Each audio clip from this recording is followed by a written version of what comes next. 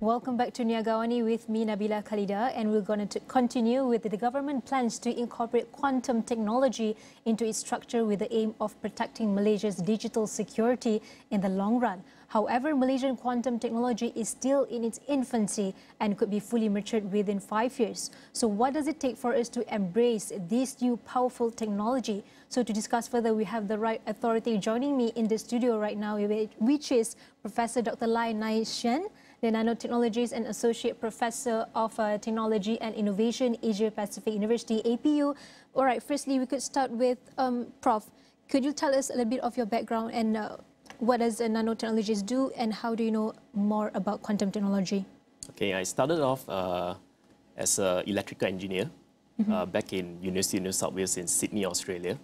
And what happened along the way, I did my final year project in quantum devices, quantum simulation, and so on. So that's the first time I'm exposed to quantum computing. So I find it very interesting because at that time was about more than 15 years ago. Quantum is not very popular at the time. I think I'm one of the first few who pioneer the way quantum devices are being created from scratch, from a piece of silicon wafer all the way to a transistor level. Not many people really understood the process. So to put it in a simple term, what is the difference between what we are using today as a classical computer versus a quantum computer? A classical computer encodes information in a series of bits, while quantum computer can encode information in parallel. So what does that mean? When you can encode information in parallel, you can actually process the information very, very fast. So bringing back all this technology into Malaysia, back in 2012, when I first looked around, visited all the universities in Malaysia, talked to some agencies, I realized that quantum computing in Malaysia is still not very popular at that time. Fast forward to when was that? Which year? That was in 2012. 2012, okay. Yeah, so in 2012. So we fast forward 12 years from 2012. What happened today? You can see Malaysia start to boost the quantum initiatives in Malaysia, which is a good step. Yeah. So what is happening right now from the digital ministry? They have started to think about, let's come up with some policy, but that has yet been set up. So people are still wondering what is the right policy to be implemented in Malaysia so that everyone is actually protected from quantum computing threat, which is going to happen probably in about 10 to 20 years' time. So to cut the story short, quantum computing is something that everyone is trying to embrace at the moment, but they are also very worried about when quantum computer is really being realized in this world. You may face a lot of cybersecurity theft and a lot of data losses along the way. So one thing that a lot of people don't realize today is quantum computer at the moment has not been realized yet. And it may take easily about, I would say, 10 to 20 years' time to see a very first quantum computer in this world. So what people do today, they refocus back to what they call as quantum communication today. So quantum communication can also mean quantum secure communication. So what everyone is doing today is they're trying to protect all the encrypted data today to ensure that all this doesn't leak out. Yeah. So all their personal data, their financial banking, their not just financial banking, it's also the government data that they store in their server to protect from all these threats. Actually, all this has already been happening. Yeah.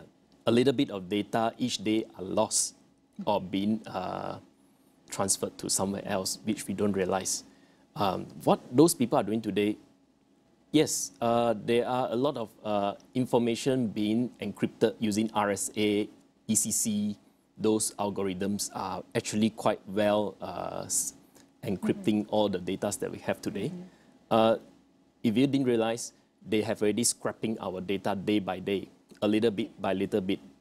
So why they want this? They say, it's fine, I can get your data for the next 20 years. I will wait until the quantum computer being realized one day, and what I can do after that, I will just decrypt it using quantum computer for all the information that I've collected over the past 20 years. So this is something very, very scary for a country. And what Malaysia is doing right now, they try to protect their data right now by going through quantum communication or quantum secure communication techniques. All right, I'm going to let Professor take a sip of water because I think you need that for your throat. But meanwhile, I can say that this is actually a good movement from the government, but also can be a double-edged sword in the context of Malaysia.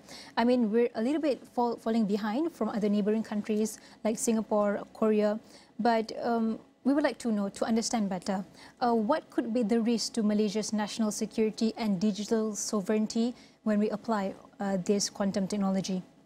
Okay, like I said previously, all the threats has already been happening. So there's nothing Malaysia can do about it right now. But they can implement policies that actually in line with all the cyber security policies that we already have today. What we are supposed to do in this national quantum strategy is we should allow quantum technology to be in Malaysia. So what am I trying to say is we try not to engage 100% outside of Malaysia and expecting all the startup companies for quantum computing and things like that, everyone outside to tell us what to do or bring their technology directly 100% into Malaysia and we just use it as a service. So we try not to do that. We just allow the technology to actually be in Malaysia. So what does that mean? We need to allow startup companies from a homegrown Malaysian to start up a quantum computing company or quantum communication startup companies and things like that.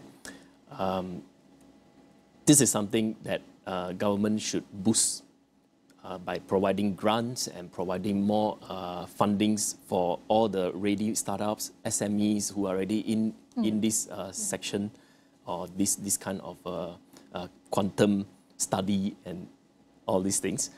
So what happened right now is Malaysia government should allow everyone to participate from around the world or from our neighboring countries to collaborate a little bit more with all the universities and also government agencies and also, I would say, all the SMEs right now.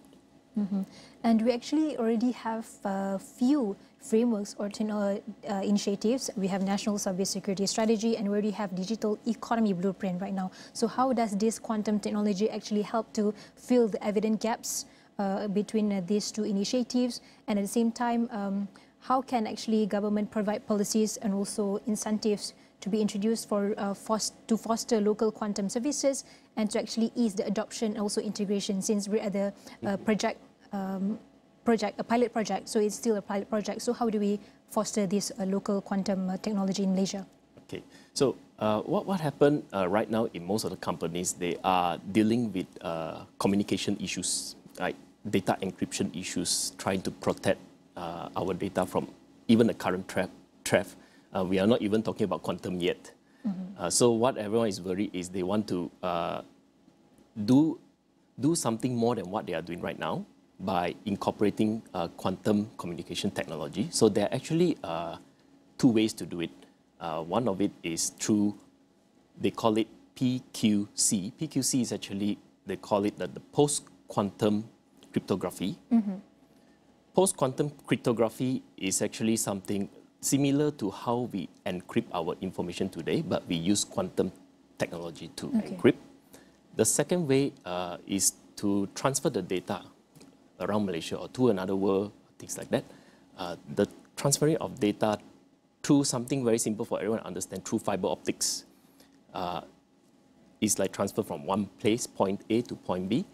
That one is called QKD. QKD is one of the ways that you can transfer your information securely through fiber optics. QKD is called quantum key distribution.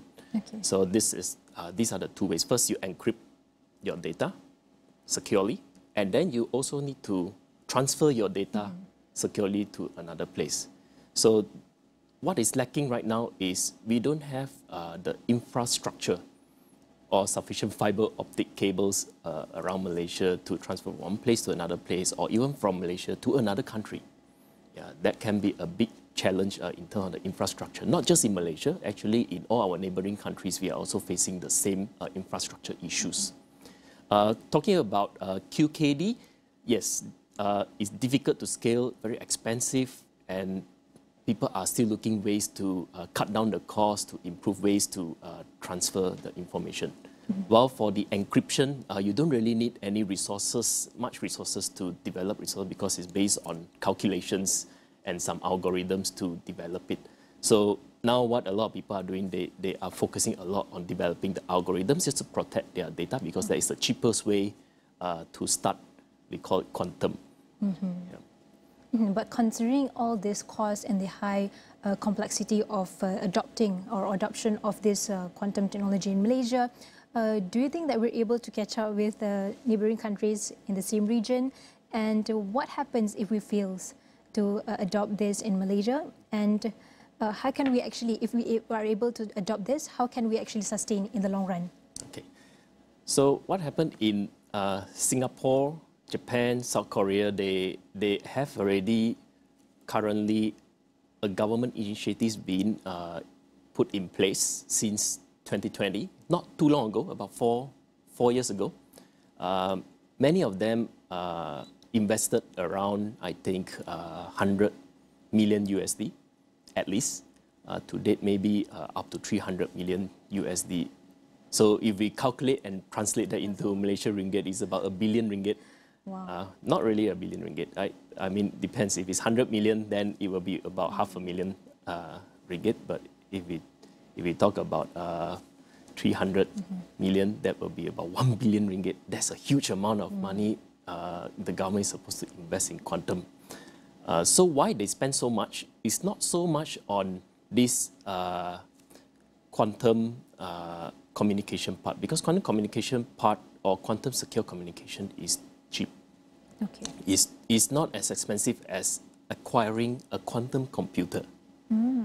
So there's a lot of misconception. Quantum communication. So it's different, two different things. There are two different things. Okay. Quantum computer and quantum communication, they are separate.